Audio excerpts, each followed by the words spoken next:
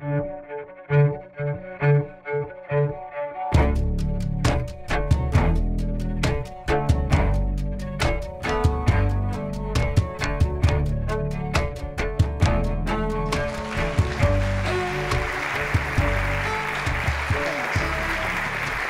you, Ashkan. What we're going to try to do is have a discussion and address maybe some of the complexities of the issues that have been talked about at the conference and maybe haven't been talked about at the conference. And so I want to start with you, Peter. What would you consider to be the most important research question? What would you consider, they said, point it right at your mouth. They meant that. What would you consider to be the most important research question that you addressed or your lab addressed when you were doing flotation research? Okay, well, before I answer that question, I want to make a comment about Ashkan's introduction of the panel. In case you're wondering, I'm the ghost of research past. And Arreed is the ghost of research past and present, and Justin is the ghost of research future. I don't know what Tom is. Well, yeah, what does that make me?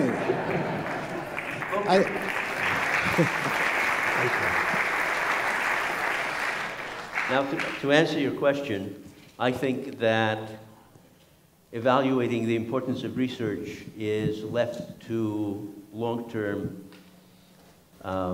examiners to see what turned out to be the most important, because when you're doing the research, you don't really know what's going to have the most influence or the greatest effect in coming years. But I can tell you what was the most fun.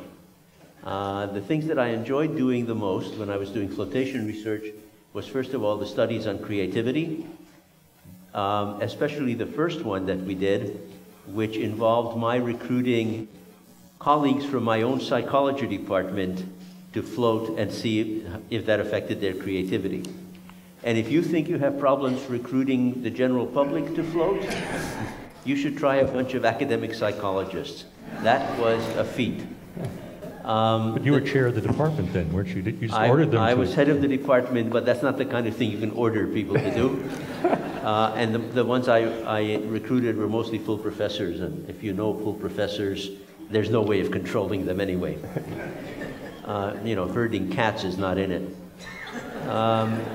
And the second one that I really enjoyed was the research on athletic performance, improvement of athletic performance.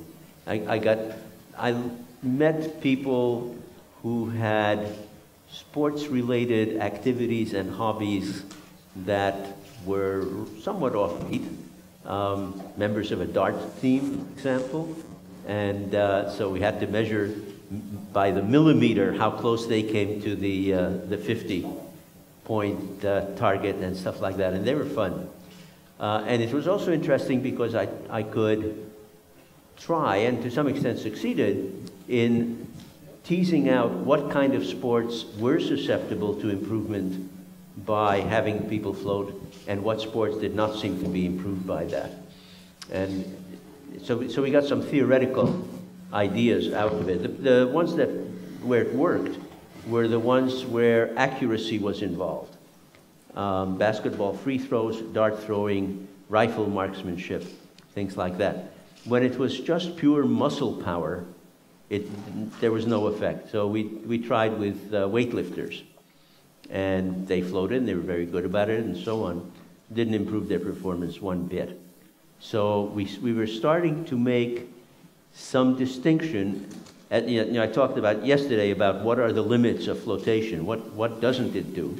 So we were starting to get a handle on at least this aspect of what it didn't do. Then I became dean and I had to stop doing research. Can you tell us a little bit about the creativity research, what that showed? Okay. The first creativity study that I did, which is the one that I just talked about, we got members of my department to float for an hour and then go to their offices and record the ideas that they had had while they were in the tank that were related to their work, either research or theory or both.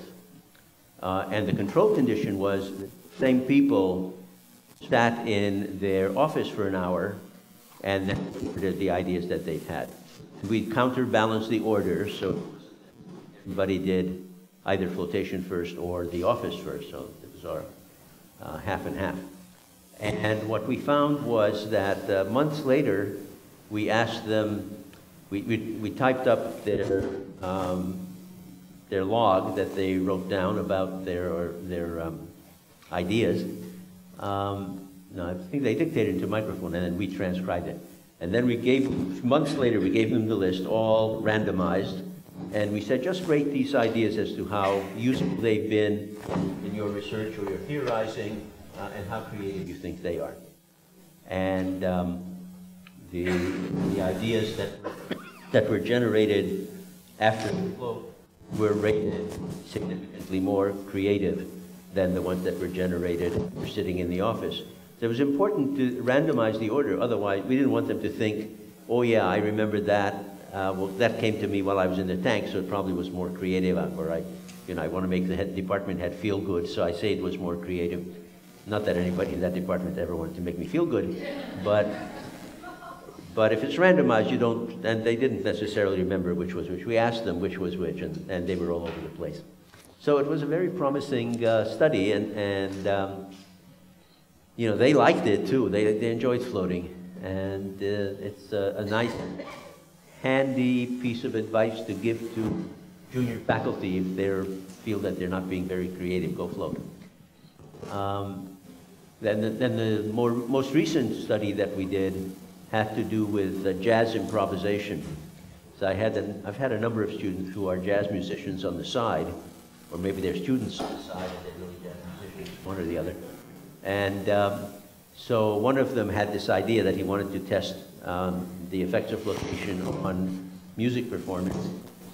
And he recruited a group of music majors who were specializing in jazz and did before and after with floats, and then had their professors in the music school rate a piece of their performance. And the ones that they did after floating were rated by the professors as being more creative. They were doing you know, whatever they felt like doing, and not a set piece of music. And so the thing that they came up spontaneously with after the float were rated by the professors as more creative than the control group that did that without a float.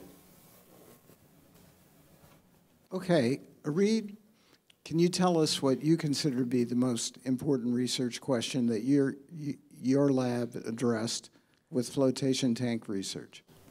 With the float system, again, the sports performance enhancement really was the most interesting. It was also one of the greatest risks to the entire lab. We were doing a study on improving basketball performance with our Washington State University basketball team and the University of Idaho.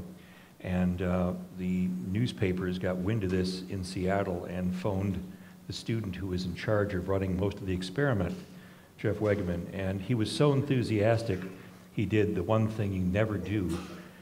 He divulged a person's name from the study. And that turned out to be Brian Quinnett before he was in the NBA. And he scored 60 points 2 hours after floating in the tank in one single game, all by himself. And WSU, as known, if you guys from Portland here know, we're known for grasping defeat out of the jaws of victory. We still lost the game. But we had a lot of volunteers. We had difficulty with the control group because we were trying to hold out controls and everybody wanted to float from both teams. So that was the most fun. I don't know if that was the most significant, but that was really interesting. Marksmanship turned out to be improved. Again, our work was, you know, done often at the same time, and we came up with the same results, which says we do really good work, I guess, because our lab, we're using the same kind of controls versus controls. But marksmanship, we had no improvement in actual physical sports ability. We didn't do weightlifting, but we did some other things like that, hand grip, and we didn't get any changes there either. But with accuracy and calmness in, you know, in the face of a lot of pressure. They did better with the floating experience, and that's pretty much across the board. I mean, these results, you don't have to do a statistical analysis with because they're so obvious it really came out, which is one of the neat things about rest.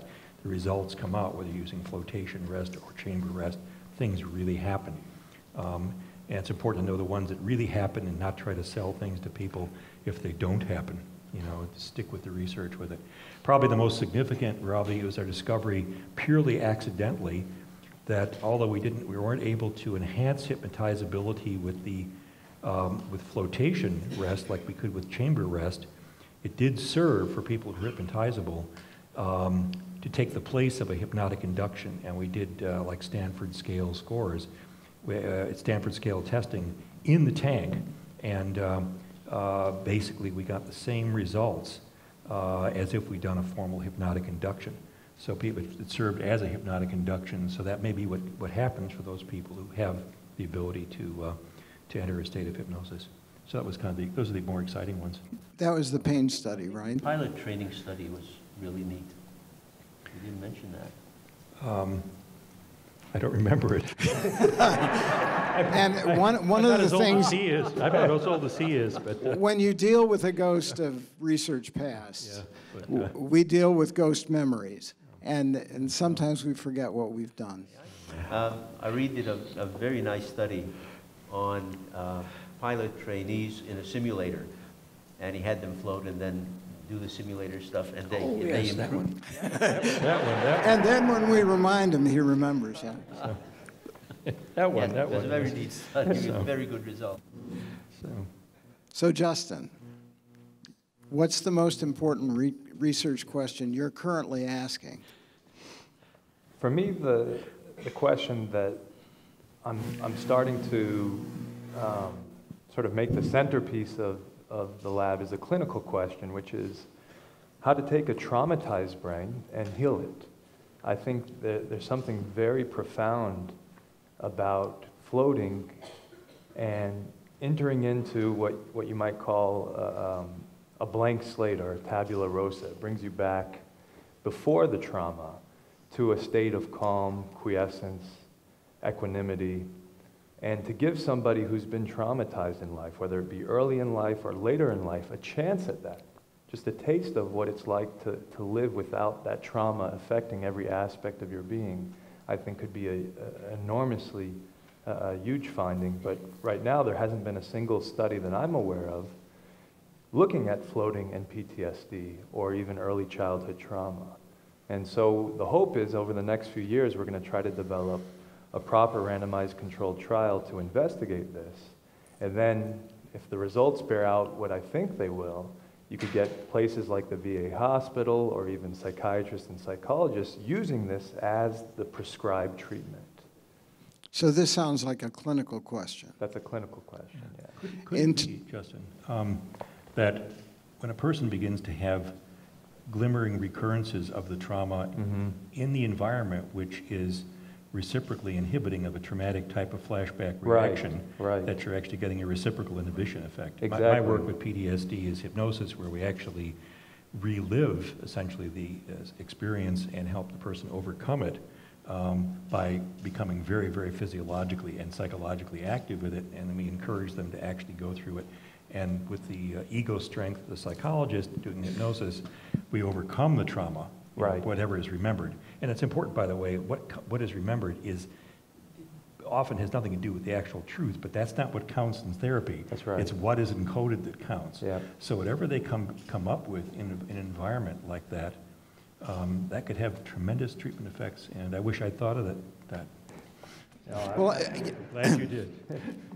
right now, what we know about trauma treatment is the most effective in terms of evidence-based treatment involves what's called prolonged exposure, which Arreed, in talking about hypnosis and having them relive the trauma, prolonged exposure without using hypnosis, except if you're doing EMDR, in a sense, is getting them to relive the trauma over and over again. So how do you think introducing people to the tank with the expectation that they are going to experience that trauma. How do you think that would best be done in a research design? For a reader? For you. Okay. We'll start with you and then. So, I mean, part of what has to happen is, and I think this is important for float center owners to realize as well, when you're dealing with a traumatized brain, you don't want to push them too hard. It's fragile. And I'm personally averse to the idea of sort of just throwing them into the void with no grounding skills, no preparation, and having them sort of face their deepest and darkest fears and memories. So I think a lot of grounding techniques prior to even getting into the tank, teaching them basic skills like focused awareness on the breath, relaxation techniques, body awareness, and then slowly getting them into the full immersive float experience. I've always viewed it as kind of a hierarchical approach. You don't want to start right away and do the full flooding, but more sort of baby steps along the way. It could really run the risk. I don't like prolonged exposure for that. I mean, we do a reliving of the experience. They're short and very intense, and there's psychological and physiological exhaustion. And I agree entirely with what you're saying. I mean, if we create an expectation, the person gets into that, you can run the risk of re-traumatizing. Right. A lot of these repeated exposure things just re-traumatize the patient because there's no resource, there's no what we call restructuring, rebuilding after to put the person back together. Yeah. And you darn well better have people who are good with ab reactions around at the time. So That's somebody exactly with experience. right. But it's unlikely to happen if it happens spontaneously, because when a person recalls something, they recall it because they want to recall it. That's They're right. ready to recall it. It's not like a flashback where a sound of a backfiring car reminds them of being shot at or watching their buddy get killed or something like that. So we have some questions that were submitted, and I thought I would put them to the panel and let the panel sort of run with how they want to answer these questions. The first one deals with the number of floats and the timing of floats. Is that an important thing in terms of achieving the desired effect? So from our research experience, do the number of floats per week, does that make a difference? The length of the float make a difference? I mean, right now we're seeing many centers using 90-minute floats. From the standpoint of our research, how long, I think that most of our research, we use 45 to 50-minute floats. We even shortened it to 35 minutes in some studies. How long were the floats in your studies, Peter? Well, as I said yesterday, that question, both parts of that question are in the category of things we know we don't know. Right. We don't know what the optimal time period is in the tank, and we don't know what the optimal number of floats in any given period of time is either. We used an hour, randomly more or less, because that's what a lot of people were using, but I don't know whether that's the optimal period or not. It may be a little too short. Maybe we'd get better effects a little longer. Maybe we could get the same effect a little shorter. Somebody needs to do the parametric research. How long were when you tried to achieve hypnotizability in the flotation tank, Arreed, how long did people stay in? Those are just 1 hour floats. Okay. Again, I don't know. You know, I don't know. So you described. Research, Tom, is that it's not exciting. Well, I understand That's that. why nobody's doing it. But somebody needs to. But I thought we could at least address this question a little bit. Arreed, today, when you said that flotation does not increase hypnotizability, but the dry tank. We did about Yeah, a dozen right. of them, But the dry tank did. That was a 6-hour study, right? Yes. Yep. So we really don't have data that tells us what would happen with a 4-hour study or a 5-hour study of people floating. We only have data with a 1-hour study. And so in future research, somebody could, if they wanted to, try these longer studies to see if it had an effect on hypnotizability. Well, this is like a similar issue to some of Peter's work with smoking cessation, right? So with chamber rest, you get very clear results after 24 hours. Yes, we did do parametric research on that, and we tried 6, 12, 18, 24, and 30. Yeah. Any result that we would get at all, that we got with 30, we already got with 24, and we did not get with the shorter period. So 24 was apparently the best period for chamber rest for that particular application. And that's exactly what we did with the problem foods category. Yes. It's some effect at 12, optimal at 24, nothing at 3, nothing at 6. Right. The other thing in terms of getting the optimal float times, as the psychophysiological instrumentation has improved a lot in terms of that, we should be able to get some real data like we can get in the chamber. We have that data for the chamber. It's a lot easier to keep electrodes on when you're not floating in salt water and so forth, you know, so you'll be able to do that. Yeah, I mean, one of the things that's really interesting, we've already started beta testing. We have a number of different units that are wireless, that are waterproof, salt-proof, non-invasive, and we could look at the relaxation response. So you could take blood pressure, for example, and it's clear that for a lot of people, blood pressure is just going down within the first 20 to 30 minutes of a float. And you could kind of see the drop-off over time, and you could try to find the point in time where blood pressure starts coming back up again. And maybe that would be a good cutoff for where you might say that's the float effect. You want to stop once it reaches the bottom and then starts coming back up. Okay, you're ready to come out. And so you could use physiological equipment to kind of dictate what would be the ideal float to, say, maximize the relaxation response. So would you say that's a direction that future research should be going? I think so. I mean, one of the questions I get asked by every colleague of mine is, what's the dose of floating? And it's a strange question because, you know, this is not a drug, but nevertheless, the Western medical model is all about dose. And so to be able to give people a precise answer to that, I think would be beneficial. Are there any physical disorders that would be automatically, essentially excluders from floating? So one question was CHF,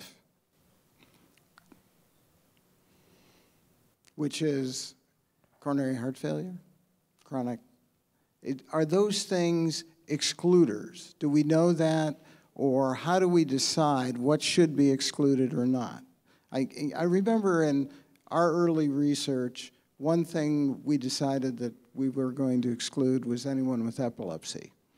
And we were partly concerned that if a person began to enter into a low, a theta state, that it might trigger an epileptic seizure. But does the panel have any thoughts on this? What you excluded from your research, are you excluding anything right now from your research? Psychiatrically, I mean, I think there's a lot of things we need to be wary of until we have more data.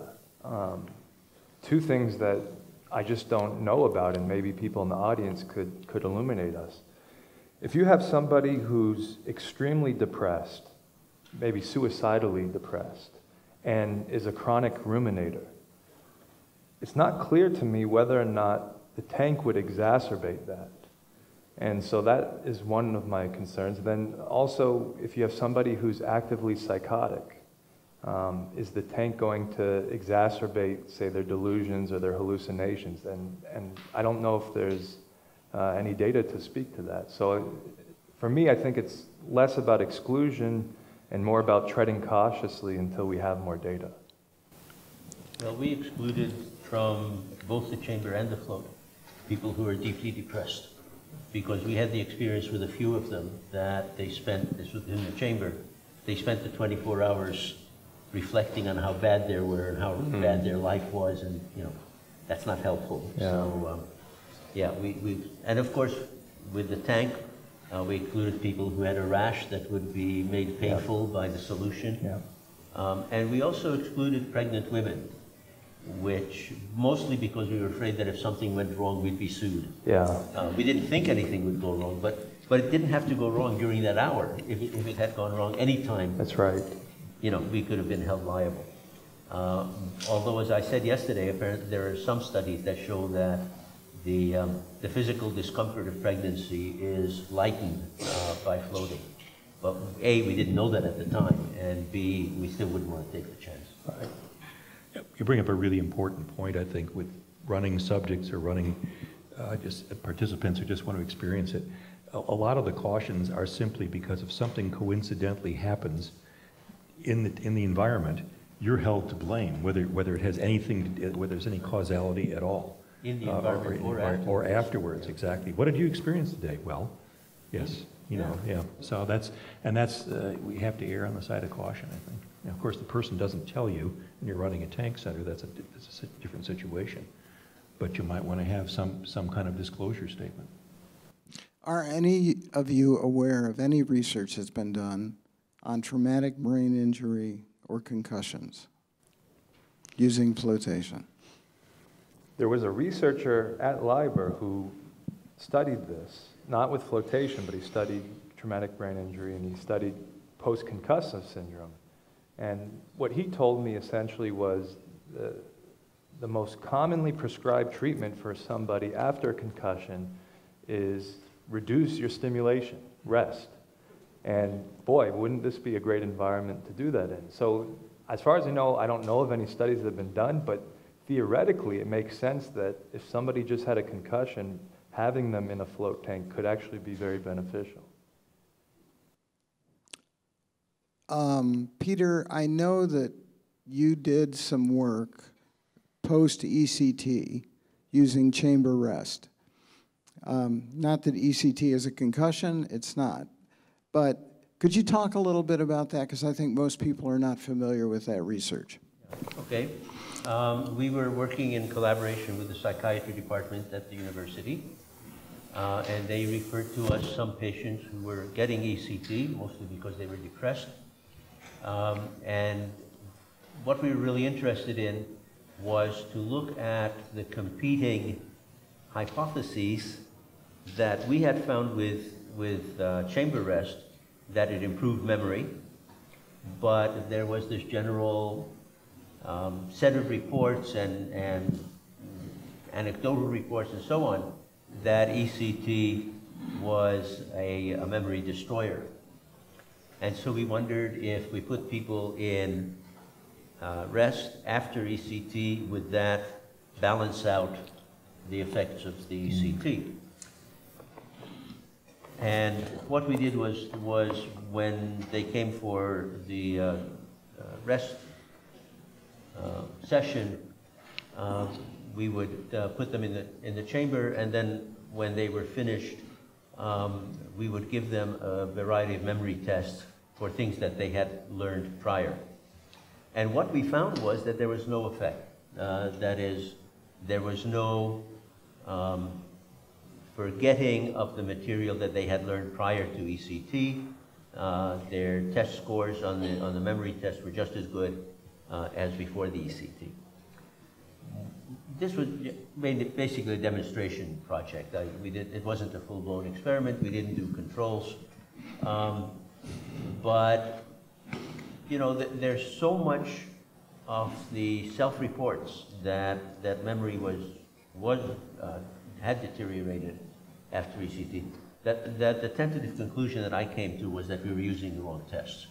That some kinds of memory are impaired and other kinds are not, which is a step in the right direction because previously it was believed that all kinds of memory were negatively affected.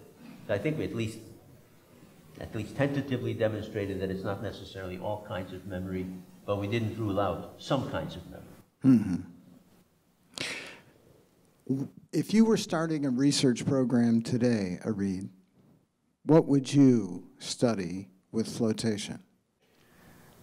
Well, actually, I think Justin's got a good handle on what has to be done. We have a lot of things we need to know about duration, we need to know about physiological effects, and you're set up to really do that properly. And I think there's a lot to be learned. And then we'll have data in terms of what's good for this, what's good for that, what's the duration for this kind of a need, whether it's a sports performance thing, what's the duration for somebody just wanting to calm down, how often it should be. So we have something we can offer the public which is based on science rather than based on sensation seeking, which is a great way to get people started in it. But they might continue if they're getting optimal results from it, and that's the kind of data we need. It'd be a lot of this, a lot of the research that's not so exciting because we need to know things like duration. We need to know the optimal for different things. When you think of TMI, traumatic brain injury, the number of people with PTSD, with having had combat stress syndrome, for example. This is a large number who have TMI. This could be a great opportunity to try to deal with that as well. But again, we don't know. That's the exciting part. So I think the first step would be to get a hold of Justin's apparatus. Wait, are you talking what's under his cranium, or are you talking about the physical facility? Not either or. So, Justin, where do you see your research going in the next year and a half? What projects are you going to do above what we saw yesterday? Well, I think, at least for the next year, we're still trying to answer some very basic questions that are waiting to be answered. And to be honest, I mean, I was surprised that they hadn't already been answered. So one of the things I discussed yesterday is, we need to know if magnesium is being absorbed through this high concentration salt bath. And so that's one of the things we're going to know probably within the next year, whether that is actually happening. We need to understand more about what's happening in the brain and in healthy people, because eventually my research program is going to be really clinical based. And until we have some sort of understanding what's happening in the healthy, normal brain, we really can't make any sort of conclusions as to what's going on in the non-healthy brain.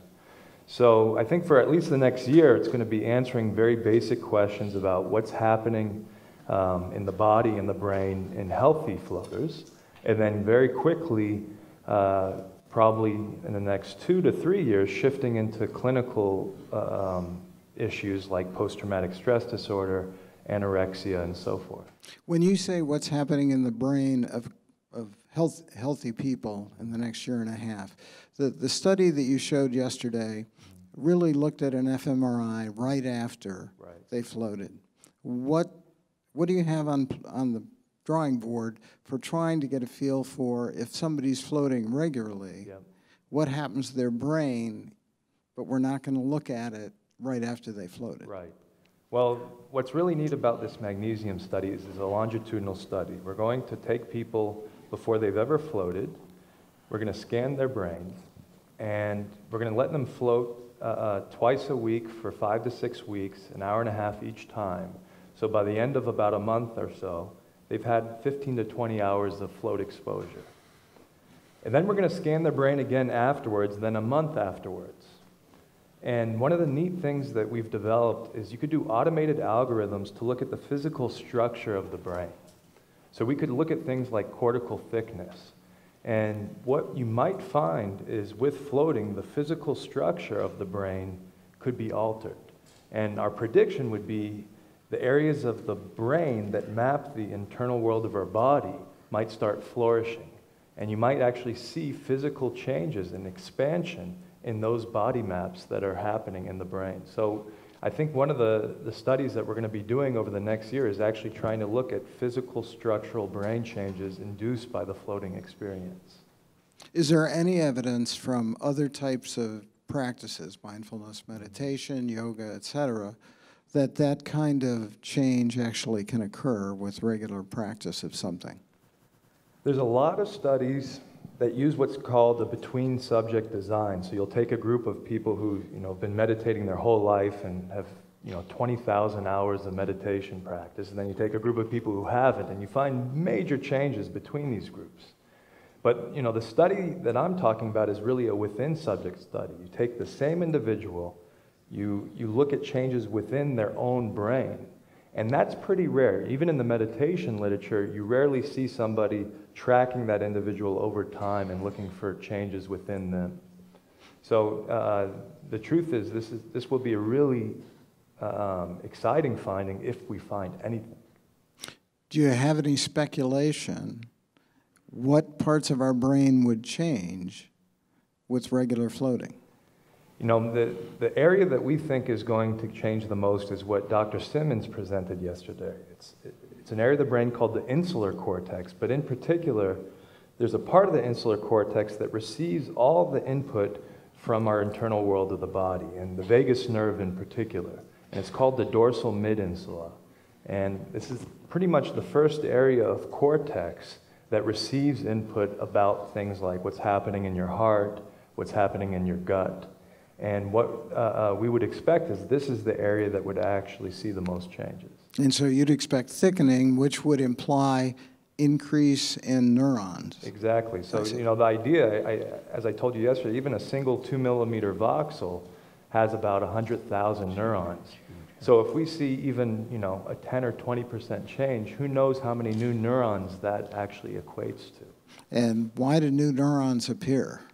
Well, this is the exciting times we're in. I mean, 20 years ago, when you would teach neuroscience to somebody, you know, it was like, all right, you're born with your brain and your neurons, and once you reach a certain age, it's over. You know, those neurons will start disappearing as you become demented, and, you know, life is over. And so what really happened that I think changed the whole field of neuroscience about a decade or so ago is this idea of neuroplasticity, the idea that we're growing neurons all the time, and it happens throughout our life. And so to tap into this concept of neuroplasticity and to use floating as sort of a tool to actually enhance it, I think that's a fascinating way to go. Arreed, I know a lot of your recent work has been with hypnosis. Is there any evidence of this with hypnosis? Not that I know of. Okay. I mean, we know what happens when we enter the hypnotic state. Well, it's the anterior cingulate. We did the changes with being able to we know that the pain effects have nothing to do with releasing endorphins, very similar to what happens with Tell us a little bit more about that, because that applies to your study, and I think everybody would like to understand that a little bit more deeply. Well, it depends which little bit you want, because that's about all I talk about for the last 30 years. But one of the exciting things, people often thought that the hypnotic effects on pain control, and this, by the way, is nothing new.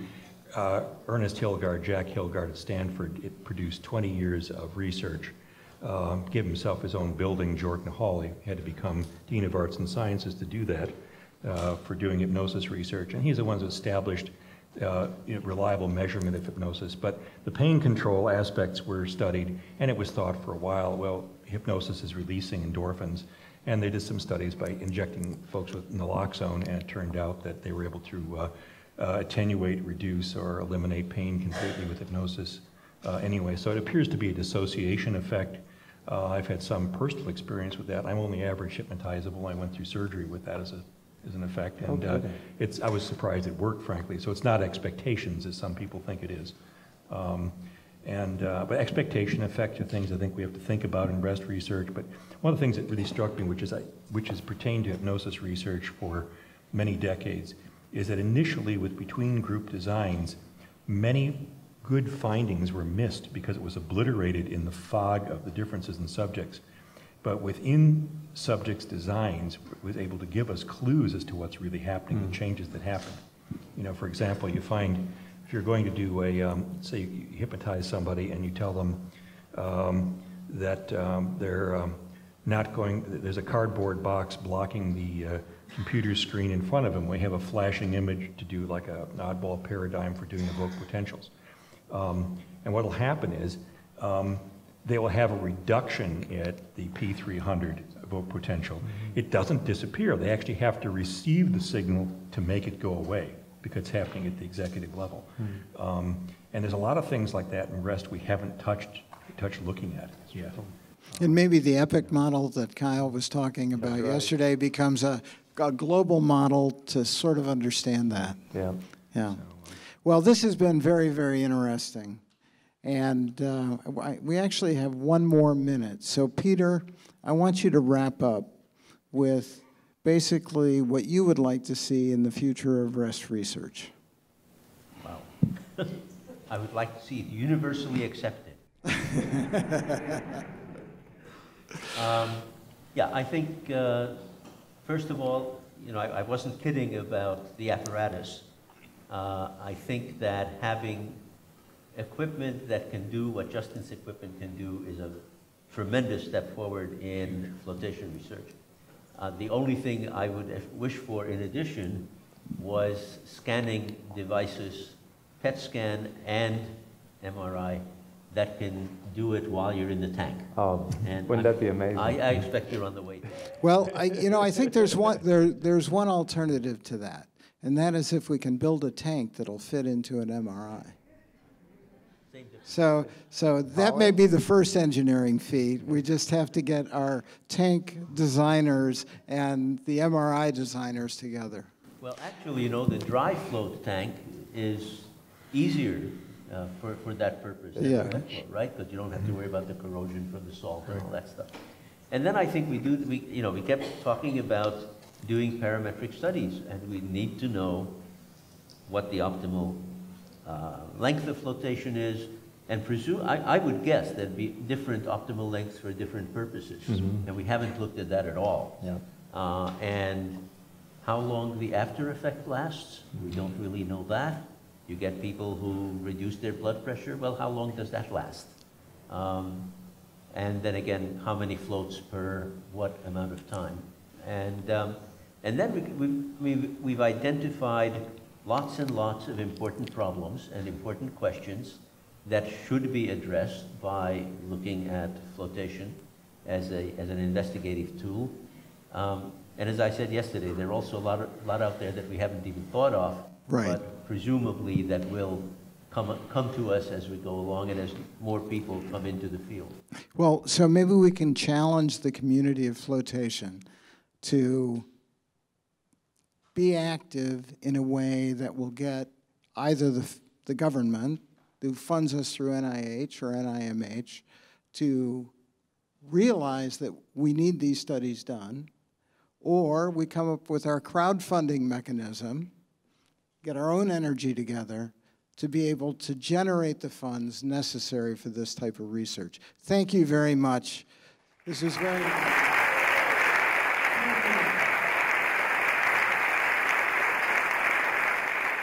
Thank you.